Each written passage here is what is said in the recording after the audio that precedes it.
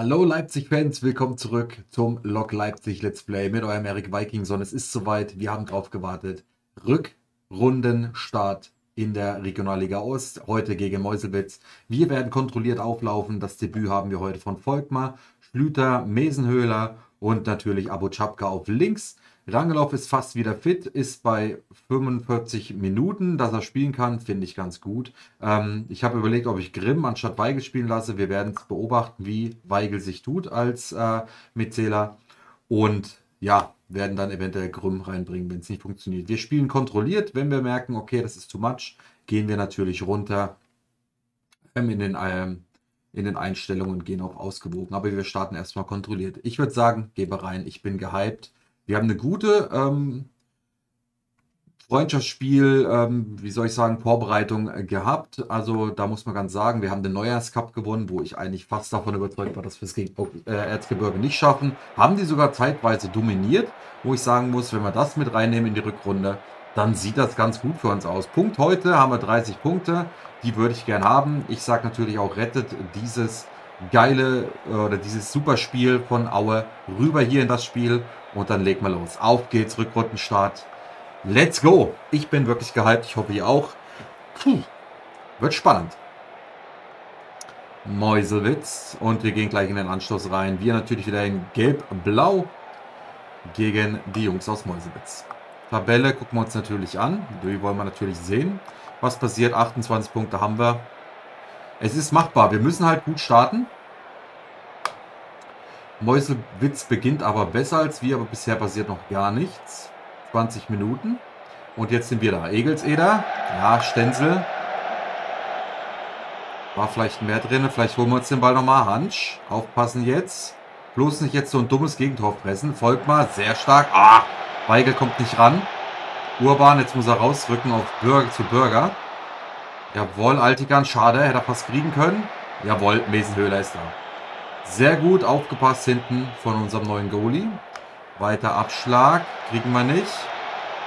War ein bisschen zu schnell. Schlüter aber. Kann den Ball abfangen. Bringt Ruhe rein. Egelseder. Weiter bei Siane. Keller. Jetzt muss er natürlich den Weg finden. Ab der Randane. Und da ist das 1:0. So muss das laufen. 5. Saisontor. Ab der Randane. Sehr gut gemacht. Keller hier sieht den Laufweg. Und spielt den hervorragend. Und dann ist die Coolness eines Abderramdane da und macht das 1:0 für unsere Lok. 22 Minuten gespielt. Hervorragend. So muss es laufen.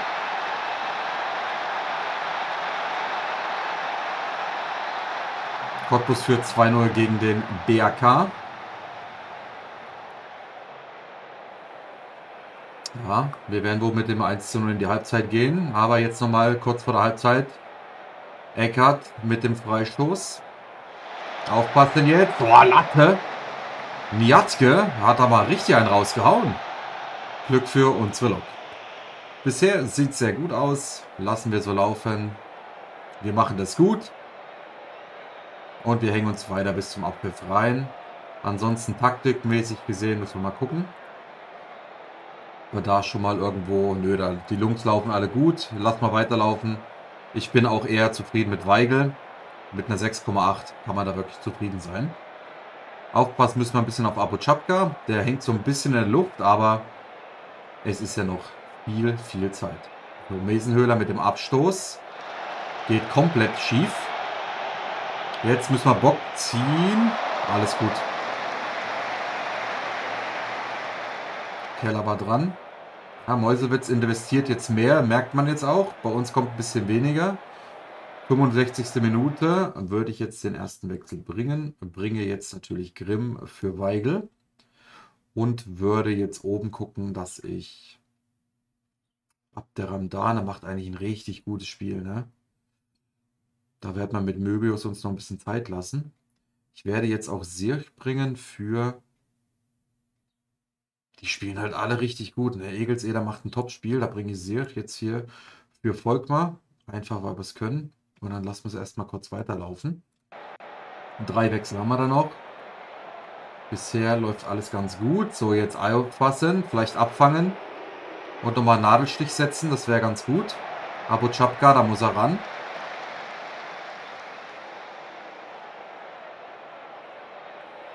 Ah, behaltet sie hinten, 69 Minute, abfangen sie. Sehr gut.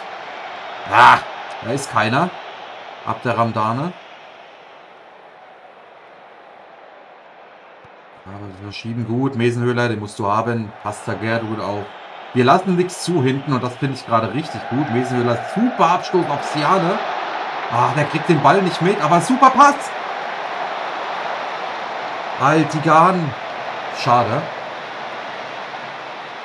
So, nochmal Wechsel jetzt. Wir bringen jetzt rechts, links für Abu Chapka bringen wir jetzt Rangelov. Vorne bringe ich Siane und werde Möbius noch bringen für Abderramdan, um einfach nochmal ein bisschen Druck da vorne zu machen. Vielleicht nochmal auf 2:0 gehen. Bisher ist ganz gut. 10 Minuten sind es noch. Mit Nachspielzeit denke ich mal so 13 Minuten. Möbius, den muss er abfangen. Grimm ist da. Was macht Grimm jetzt? Hat er eine Idee? Läuft ganz nach rechts außen. Flanke 2:0. So soll's laufen. 2:0. Grimm, sehr gute Idee hier. Findet dann drüben keinen und dann lupft er den. Sozusagen No-Look-Pass auf Zille und der ist mit dem Kopf da. Hart, ohne Chance. 2:0 für die Lok. Yes, baby. Und noch ein paar Minuten. Mich erfreut es, dass wir hinten wirklich super stabil stehen hier in der Abwehr. Lassen überhaupt nichts zu. Und gewinnen hier mit 2:0. Rückrundenstart geglückt. Sehr gut. Klasse Arbeit von jedem. Das ist doch prima. Gucken wir mal die Tabelle an. Jawohl, Platz 7, einen nach oben gerutscht. Sehr gut. Wir sind jetzt 10 Punkte hinter Hertha 2. Ja, es wird schwierig, ne?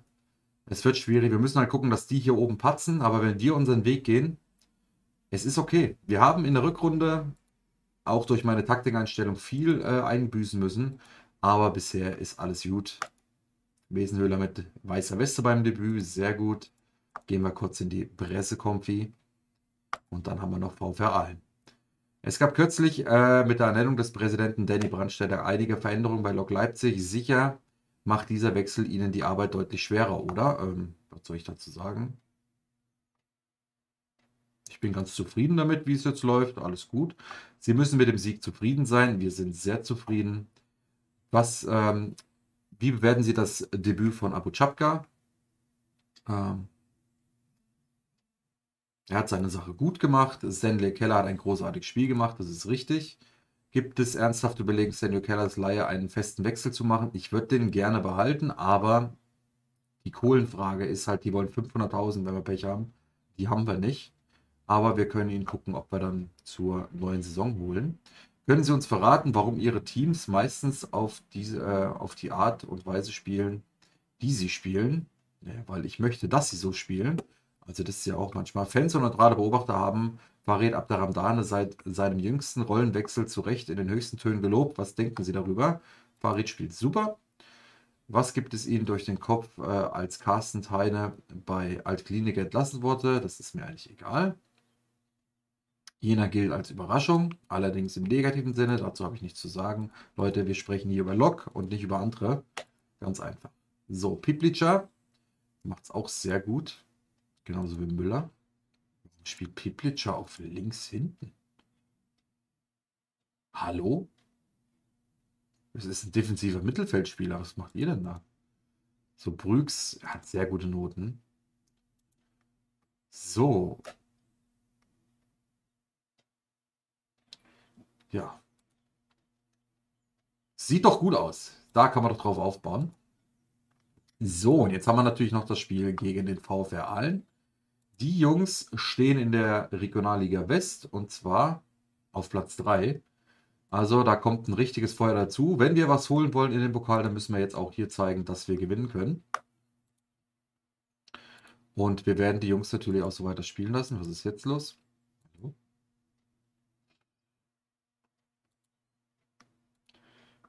51. Was passiert hier jetzt gerade im Sekundentakt hier oder was? 45. Also manchmal Da kann sie übertreiben, ne? So, und dann sehen wir schon, Cottbus. Spitzenspiel gegen Cottbus, da müssen wir zeigen, dass wir da sein wollen. Das ist wichtig. Das Spiel ist absolut wichtig. Da reicht auch diesmal kein 1-1 mehr. Dann ist Rotenstein, den kennen wir ja alle noch, ne, von Luckenwalde. Der hat uns ja kaputt gemacht. Aber ich entferne den jetzt von der Auswahlliste. Es ist okay. Er hat anscheinend einen Sahnetag gegen uns gehabt damals. Ansonsten alles gut. Was haben wir denn hier? Max Sauer Meppen ist dran. An ihm, wo spielt der Max? Auf rechts. Ja, ist ein guter. Aber ich sage jetzt mal ganz ehrlich, ich möchte jetzt ehrlich gesagt nichts mehr investieren müssen. Ich bin eigentlich so sehr zufrieden mit der Mannschaft, die wir haben. Das ist eigentlich alles okay. So, Runde 6 gegen den VfR Aalen im DFL-Pokal. Es wird immer ekliger. Aber ja, müssen wir, ne? Er sagt halt, wir sollen komplett wechseln. Das sehe ich ehrlich gesagt nicht so. Pressekonferenz im Vorfeld, die klicke ich jetzt kurz durch. Wieso? Ja, 4 Teams haben wir haben eine gute Chance. Wir haben einen vollen Terminkalender vor der Brust, aber wir können wechseln. Wir werden sehen, wie es läuft. Wie schwer wird es für sie? Wir werden uns nicht ausruhen auf unseren Lorbeeren. Das ist ganz gut, wenn wir das so sagen. Haben sie die Absicht, in diesem Spiel von Anfang an anzugreifen. Ich werde offensiv spielen, davon erzähle ich dir nichts. Ricardo Grimm.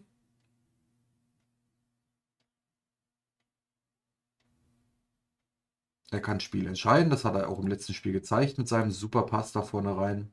Der wird auch definitiv für Weigl heute spielen. Ich möchte mir das angucken. Ansonsten Stanley Keller werde ich beobachten. Da würde ich dann Said einwechseln wollen. Deswegen lassen wir Weigl heute mal zu Hause. Volkmar hat es gut gemacht. Also hinten sind wir eigentlich ganz gut unterwegs. Lasse Schlüter müssen wir aufpassen. Habe ich dann Sürch als Unterstützung. Frank Zille ist da.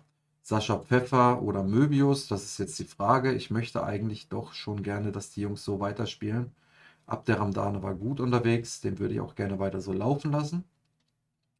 Sascha Pfeffer würde ich dadurch für Möbius mitbringen, um einfach nochmal vorne ein bisschen Erfahrenheit reinzubringen. Wir werden kontrolliert nochmal auftreten, sollten wir uns erlauben können. Also denke ich mal, gehen wir so rein. Ja, und dann kommen die harten, anstrengenden Wochen. Ne? Wir glauben an unsere Chance. Sicher, das hat Pfeffer gut getan. Das ist gut. Das wir mitnehmen. Ich nehme nochmal einen Schluck Käffchen.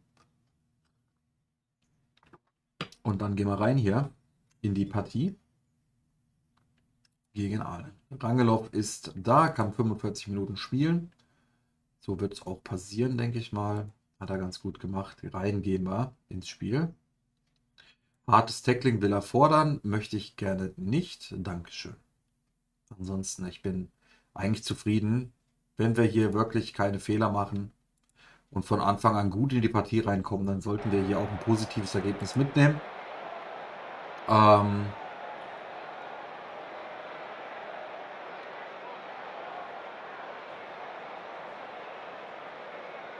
Ich werde das nochmal sagen, das war ganz gut. Das motiviert Meisen, Höhler und Urban. Von daher, was willst du mehr? Let's go, würde ich sagen. Wir wieder natürlich in Blau und Grün. Blau und Grün, ja, Farbenblinde lassen grüßen. Wir sind Gelb und Blau auf Grün und haben die erste Chance. Abu Chapka mit der Ecke. Abderramdane, 45 Minuten gespielt. Abderramdane. Und da steht es 1:0. Osman Altigan. 1 Minute gespielt. So kannst du mal starten in den Cup. Sehr gut hier, Abderramdane. Gut aufgepasst. Wächter kommt zwar hin, aber Ramdane nimmt den Speed mit und dann super rein. Gestartet hier von Altigan. Super. 1:0. 1 Minute, da lässt sich drauf aufbauen. So, Abschluss Witte. Am besten gleich abfangen das Ding. Schlüter, sehr schön. Gut zugehört. Abu Chapka, Siane läuft in Position. Oh. Sehr gut.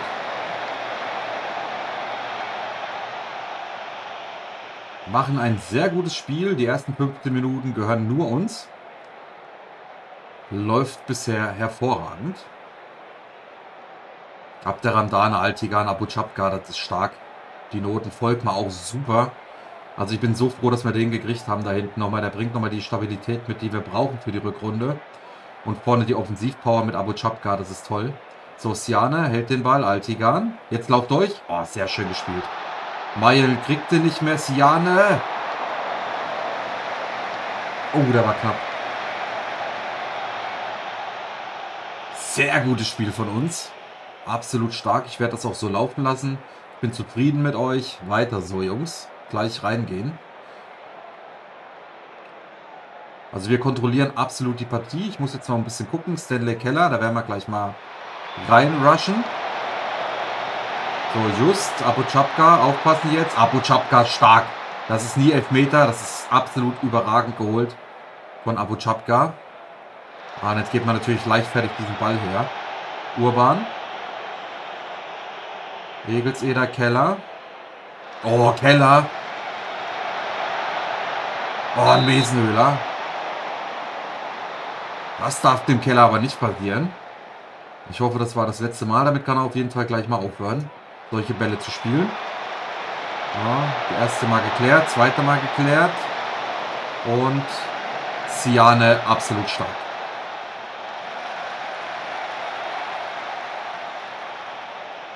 So, 60. Minute. Werde ich auf jeden Fall jetzt mal den Wechsel bringen. Bringe jetzt Said für Keller. Würde jetzt vorne so gut wie nichts verändern eigentlich. Obwohl ich Siane, der gerät halt auf dem Krebsfleisch. Da tut man weg. Abu Chapka sieht noch ganz gut aus. Hinten Egelseger und Vollmer. Da ist jetzt die Frage, die machen beide ein Topspiel, ne? Aber Egelseder, der braucht halt die Pause. Wir haben Cottbus halt vor der Brust. Es ist schwierig jetzt. Okay, pass auf, ich mache das jetzt so. Ich lasse Schlüter durchziehen. Der ist eigentlich gut unterwegs noch. Wir bringen Silk für Volkmar und wir bringen Weber für Egelseder. Und ich hoffe, dass das jetzt kein böses Erwachen gibt. Dann kann ich vorne dann nochmal reagieren. Eventuell mit Pfeffer. Oh, Silk! Da geht's genau, das ist das Problem. Hat aber gut noch gemacht. Das will ich, so einen Scheiß will ich nicht sehen. Das ist richtig, richtig schlimm. So, 75. Minute. Bringen wir jetzt nochmal Pfeffer gleich. Heckmann, aufpassen jetzt. Urban, muss er dran. Said läuft gut mit. Müssen wir haben. Weber. Urban. Zille. Sehr gut. Zille, komm, macht das 2-0. Okay, Zille lässt sich raustreiben. Just macht es gut. Abderrahmane. So, das war auch das letzte Mal von Abderrahmane. Da bringe ich jetzt Pfeffer. Und dann sind wir eigentlich durch mit unseren Wechseln und hoffen jetzt, dass wir hier das Ding über die Zeit schaukeln. Wir sind eigentlich spielbestimmt. Die 0 steht bisher, das ist sehr gut. Altigan. Jawohl, wir machen hier gut zu. Natürlich fehlt es jetzt hier drüben. Das verstehe ich gerade nicht, warum Altigan da nicht ist. Urban muss er rausrücken. Weber, aufpassen jetzt. Mesenhöhler, sehr gut. Oh, ich dachte, da war er noch dran. Aber das sind halt Schüsse aus der Distanz, von daher, die werden uns weniger gefährlich. Jetzt vielleicht nochmal das 2-0 setzen. Said. Aufpassen jetzt, hinten. Schlüter, geht da gut zurück mit. Oh, oh. Oh, Mesenhöhler. Altigan, sehr gut aufgepasst. 5 Minuten Nachspielzeit, Korb ist verletzt. So, jetzt wir nochmal. Ball bitte nicht herschenken. Schlüter, Altigan. Wir haben wieder den Ball hergeschenkt. Jetzt bloß nicht in den letzten Minuten hier oder letzten Sekunden hier noch das Gegentor fressen. Urban sehr stark. Schlüter, Abu Chapka, Ball halten, ein paar Sekunden noch. Pfeffer, mach's. 2-0. Sehr stark.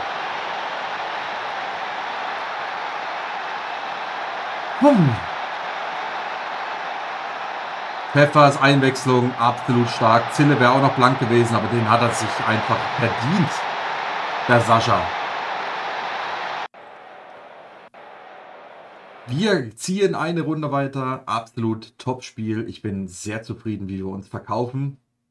zurzeit jetzt. Die Rückrunde startet richtig gut. Erfurt ist weiter, Berliner AK weiter gegen Schweinfurt. Cottbus fliegt raus gegen die Kickers Offenbach. Da werden sie auf jeden Fall gallig sein im nächsten Spiel. Bayern 2 weiter, 2:5. Die sind richtig gut, ne? Werder 2 weiter, Auerbach weiter und Memmingen gegen Lübeck. Okay, das sieht doch schon mal gar nicht schlecht aus. Wir werden jetzt natürlich gleich gucken, wie es weiter abgeht. Hier schicke ich wieder unseren Görg-Code. Ich spreche nicht immer mit allen. Hier 67k gibt es nochmal für uns. Das ist mega. Altigan war super unterwegs. Auch das war stark. Die Chancen hat er sehr gut vorbereitet. Hat natürlich auch ein Tor gemacht, aber die Chancen waren gut. Dann haben wir Cottbus und Greifswalder FC vor der Brust nächste Woche. Also wenig Pause. Aber da müssen wir jetzt durch, ne? Das ist nun mal einfach so. So, Überraschungen bleiben aus. Wir gucken natürlich noch die Pokalauslosung an. Da ist sie. Let's go. Wir gehen rein. Und natürlich automatische Ziehungen. Die letzten 4 Partien werden gezogen. Mal gucken, wen wir kriegen. Memmingen, finde ich geil. Auerbach, oha. Jetzt wird es schwierig. Erfurt gegen Offenbach. Eieiei. Bayern oder Werder. Lok Leipzig, FC Bayern 2. Alter Schwede. Das ist natürlich ein Brett. Der Favorit. Wir kriegen den Favoriten, wo man sagt, dass die hier der Meinung sind, dass wir gewinnen. Also das Bayern München ist der Favorit auf den DFL-Pokal. Ja, wenn wir den wollen, müssen wir da natürlich auch durch, ne? Das ist ganz klar. Bayern München 2, auswärts natürlich auch noch. Was willst du mehr, ne? Ihr Lieben, dann gucken wir kurz mal, wann das alles passiert und stattfindet. Und zwar sind wir jetzt hier. Da haben wir sie. Am 8.3. nach dem BFC-Spiel. Oh. Und danach Hertha BSC 2. Eieiei, das wären harte Wochen. Bis dahin müssen wir einiges holen. Cottbus, Greifswald, Luckenwalde, da haben wir eine Rache auf jeden Fall offen. Ne? Da wollen wir uns auf jeden Fall wieder das Ding egalisieren. Dann haben wir Babelsberg und dann haben wir auch noch das Derby gegen Chemie. Also, es ist auf jeden Fall actionreich. Vielleicht schaffen wir es ja und klapsen da oben mit dran rum. Wäre ganz cool eigentlich. Ihr Lieben, danke fürs Zuschauen. Ich hoffe, ihr hattet Spaß. Bis zum nächsten Mal. Euer Erik.